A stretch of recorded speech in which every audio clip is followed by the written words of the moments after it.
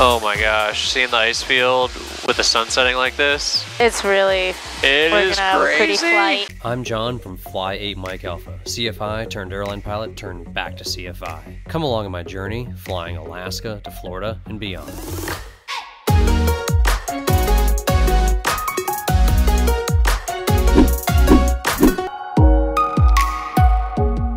Last time on Fly Mike Alpha, Steph and I picked our way out of some pretty nasty weather. The weather cams showed the passes to be clear, but by the time we got there, it had changed a bit. So we took a little detour over some beautiful water and saw some amazing glaciers on our way into Seward, saw some cool stuff around the airport, and then loaded up the airplane to head on back to Saldovia. Oh man, that was a good dinner. Really good dinner. Time to go home. Take me home to Saldovia. Altimeter 2983. Remarks. Density altitude 0. Seward traffic, 6 to Delta entering runway 16, departing straight at Seward. Nice short runway. It's Florida short, it's Alaska really long. That is Florida short.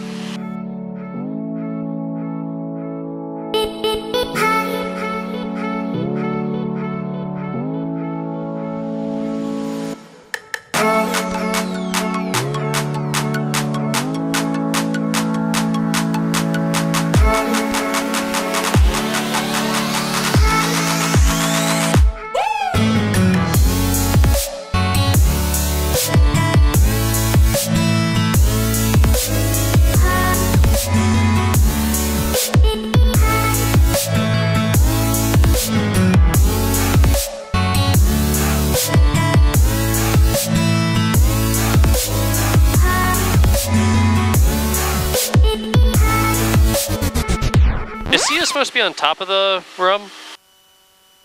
I think she slid on takeoff. Aww. Can you get her? Yeah. There you go, Sia. Rotate and you hear, V1, rotate. Woo!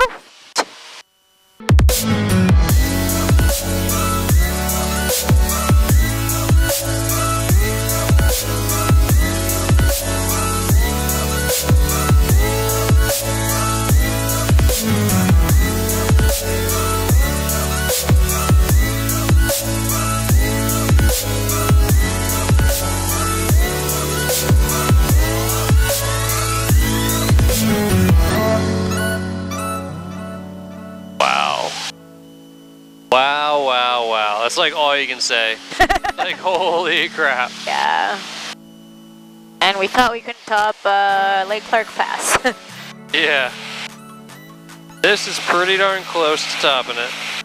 The waterfalls here are crazy. Nobody ever talks about Alaskan waterfalls. They're awesome. Thousands of feet tall. So those glacier cruises go right here. Oh, and pull right into the bay there? Yeah. And you can watch them calving and stuff. Yeah, seriously. Yeah, it's like, I don't really need to see my own face anymore. I'll just put that camera aim that way. I came here that one time, and it was like February or January, and it was dusk like this, but it was like 3 p.m. Yeah. And it was just one of the most beautiful flights I've ever done. Be my kind of time schedule. Just wake up at like noon and then go catch the sunset. Yeah. Start your day off right with a nice sunset. Yeah, the sun rises at 10. You don't feel like a slacker. You're like, yeah. Okay, waking up at the crack of dawn. Yeah.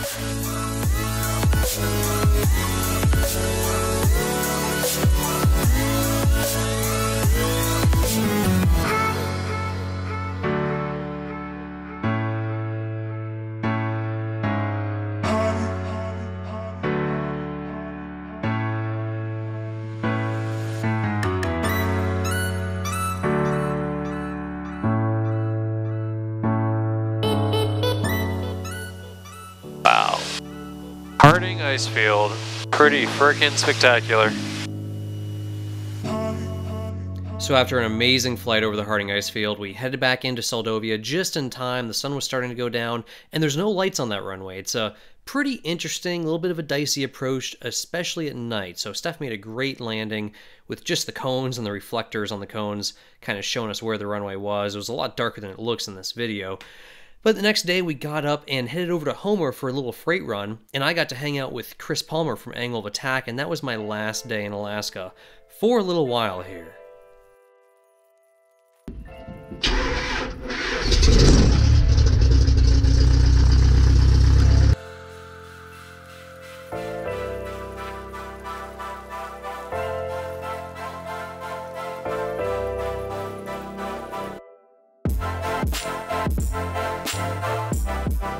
Homer radio, Cessna 2962 Delta, 60-foot rock, 1,500 inbound with Juliet. Cessna 2962 Delta, Homer radio traffic, Cessna outbound your direction about 4 minutes ago, and another one inbound over 60-foot rock about a minute and a half ago. Copy, 60 Delta is traffic. 60 Delta is your final altitude 2.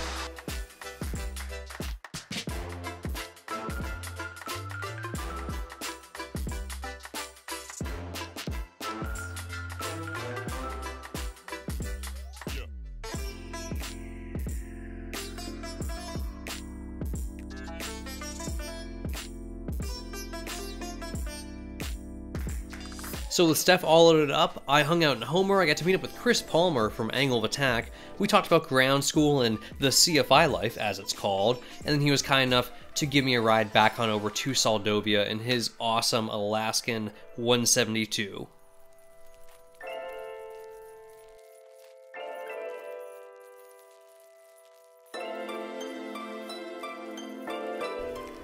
Okay, so that was the end of Alaska for me for a little while.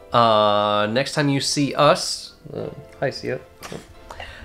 Steph will be joining me in Florida. We'll be testing out some of our camera gear, getting some new camera gear, and just kind of getting ready for this trip from Alaska down to the lower 48. So there might be a couple episodes down in Florida for you guys to check out before we get back to Alaska in October and start flying around. So Start the big trip. by the time you guys see this, it may already be October. By the time I get around to editing this, obviously editing these videos takes a lot of time.